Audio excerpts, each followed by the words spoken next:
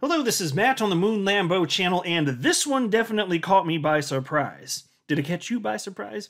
Coinbase has officially jumped into the SEC v. Ripple case, filing an amicus brief. Although technically they're filing an application to file an amicus brief, but the actual amicus brief is also filed with the application to file, so it's all there, we get to see it. It's just a question of whether or not the judge is going to technically approve it so that it becomes a part of the case. Methinks the answer is going to be yes. She's been pretty accepting of these amicus brief filings to this point. So I'll just say this, Coinbase, if you're going this far, and they are indeed saying very positive things for Ripple and XRP, why didn't you just relist XRP already?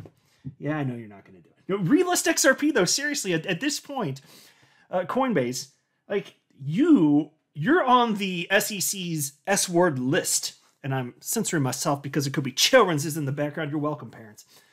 But you're going to be on that list because you're saying naughty things about the SEC here. You're getting verbally aggressive, and rightfully so. You're in the right. I'm agreeing with pretty much everything that's written in here. Though I will say this at the outset, too. In reading through this amicus brief, the whole document, I believe it was like 30 pages, and then part of that was like the table of contents and stuff like that. But anyway, in reading through this whole thing, it was not entirely what I would have expected. So it was nice, like I said, to see that they were defending Ripple and XRP just in a general sense, but that's not what they were heavy on. What they were heavy on was the fair notice defense. And I'm not completely sure as to why, because I was just thinking back, it made me think about what Attorney Deaton has said about fair notice, as it pertains to Ripple specifically. If we get to the point where we're worried about Ripple winning on fair notice, that's because there was already a very bad decision regarding XRP specifically, because that's what would be determined first. So maybe in the case of Coinbase, I'm sure they're thinking about their own rear sides, and fair enough.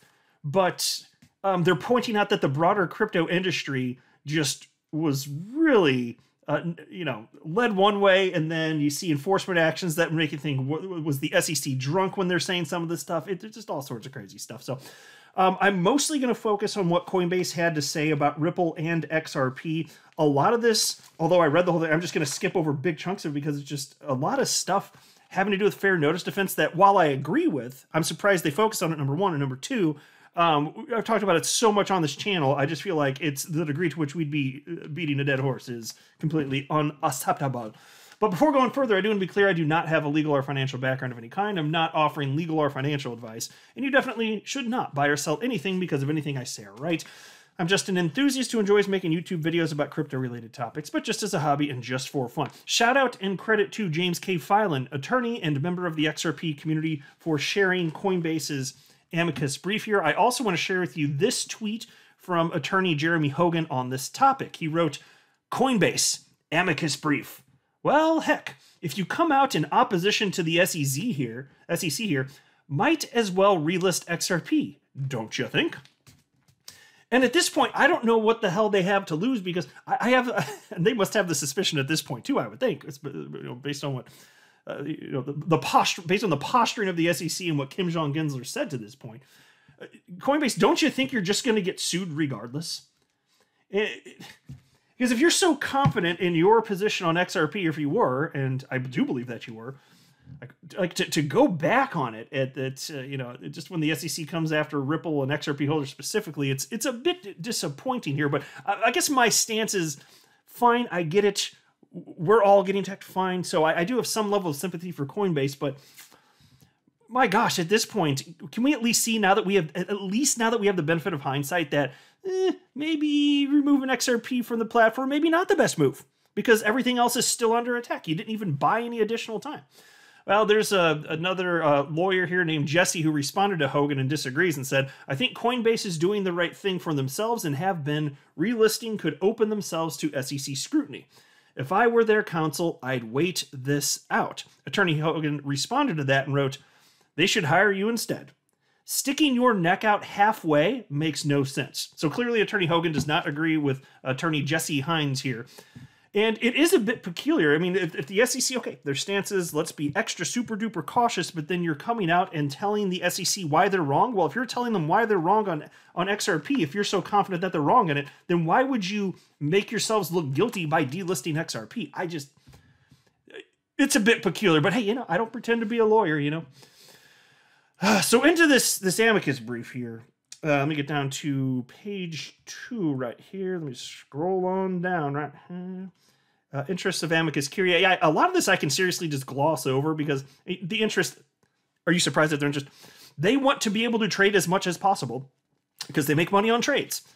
If there's less activity in the United States because of onerous SEC regulations or lack thereof, a lot of uncertainty, well, that pushes business elsewhere.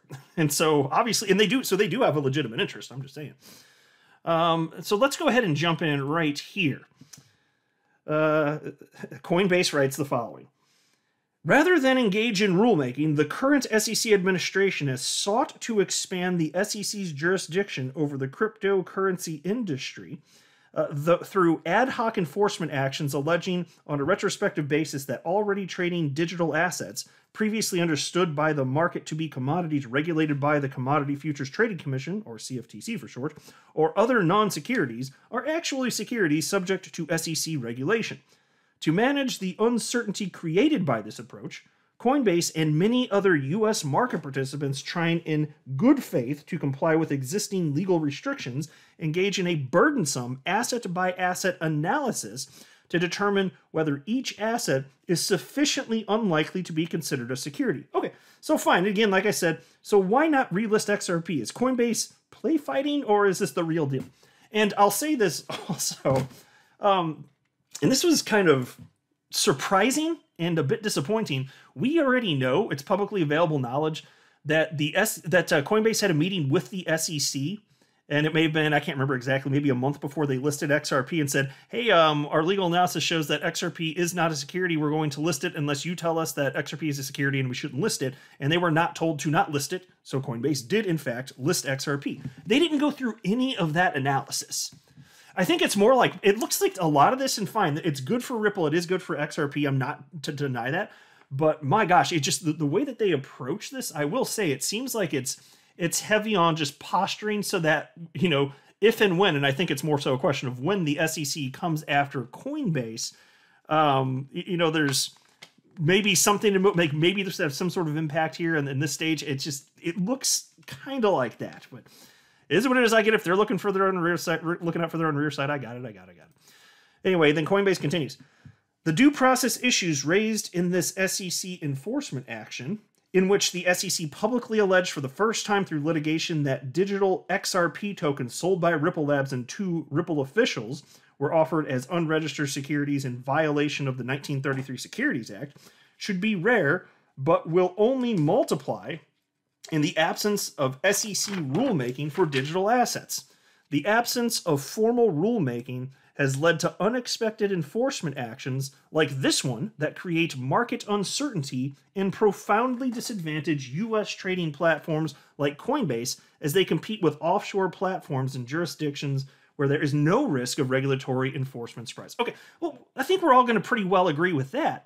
And that's why it's like, I'm glad that they filed. I really, truly am, so don't take this the wrong way, but I'm just sitting here thinking, like, it's been almost 2 years, and Coinbase has mostly been silent for almost 4 years, and this is going to be precedent-setting. It's going to be very impactful on Coinbase, which is why, again, I applaud them for filing this, so I'm not going to go too far in one direction here where it's all negative. Definitely not.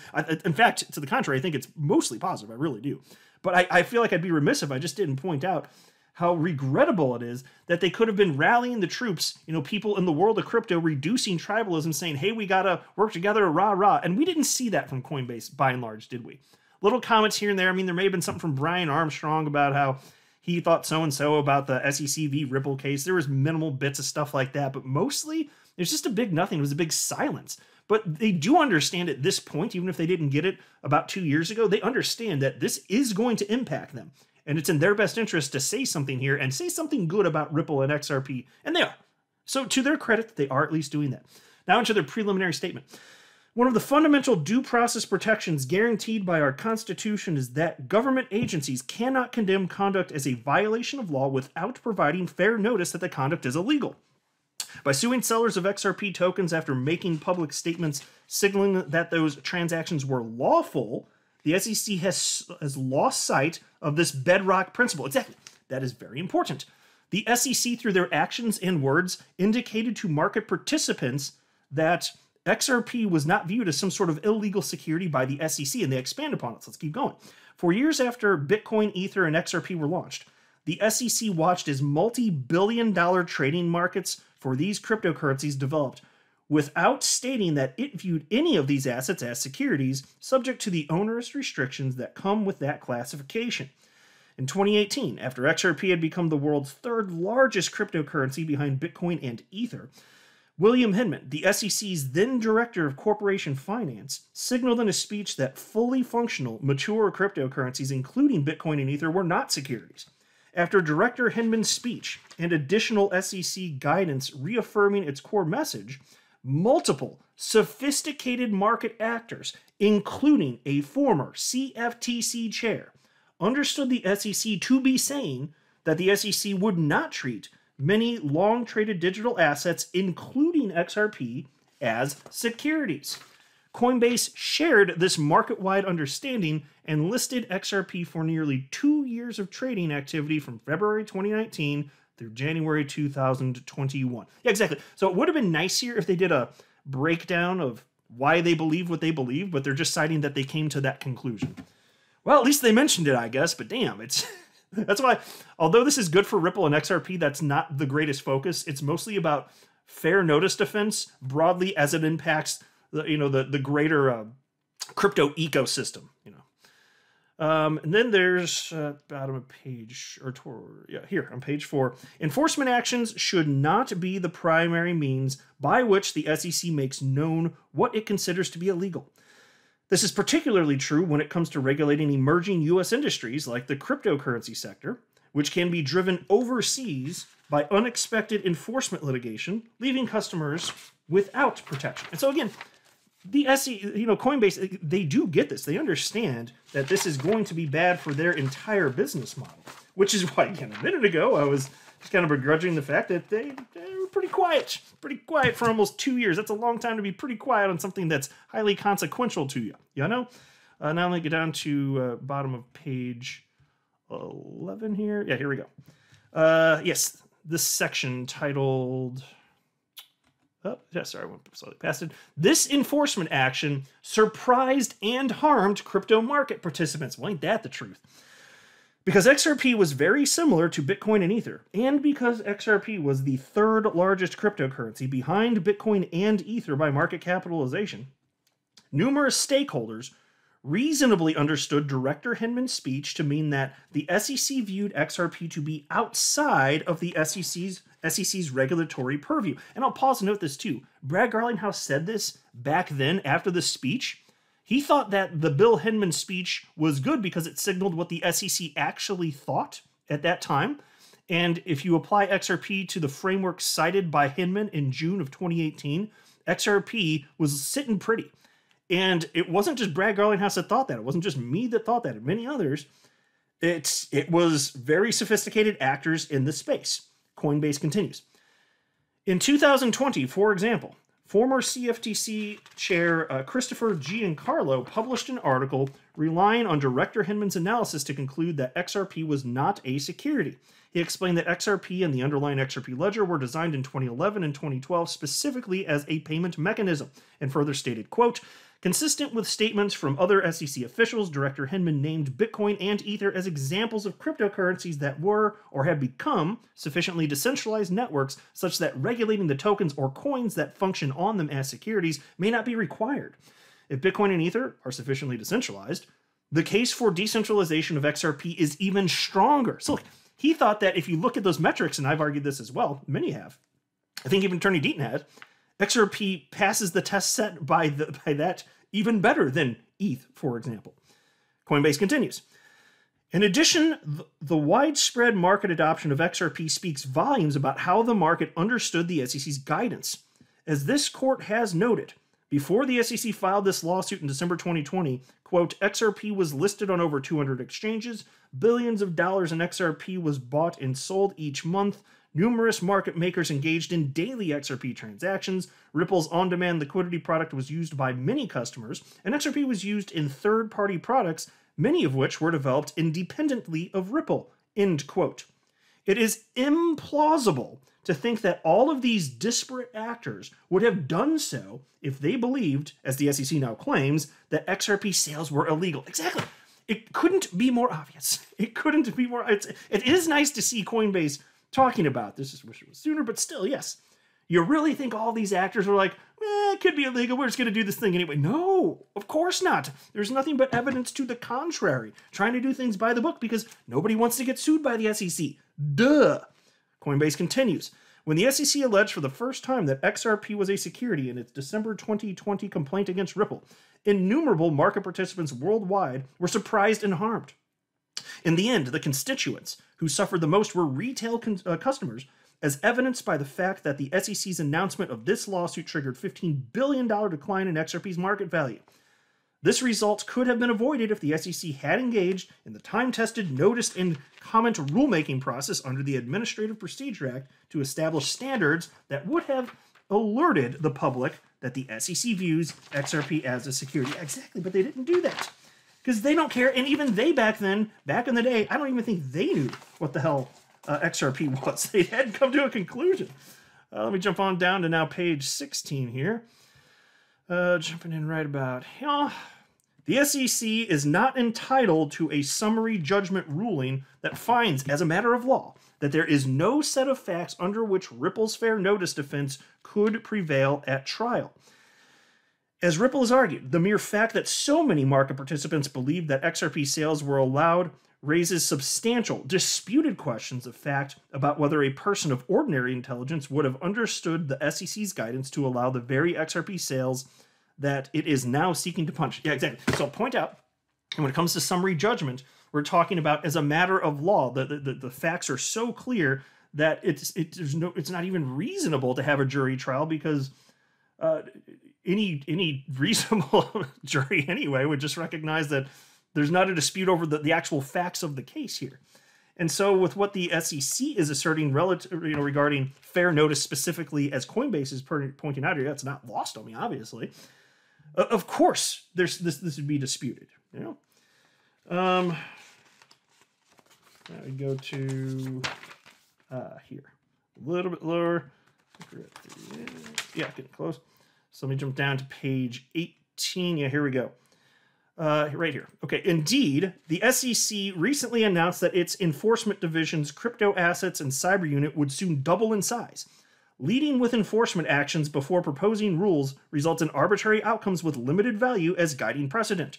Ripple and others have been the subject of extensive enforcement scrutiny, while others with nearly identical products or services have apparently been subject to none. This approach has led to both confusion and the uneven treatment of market participants. Regulators should not be picking winners and losers in the cryptocurrency industry.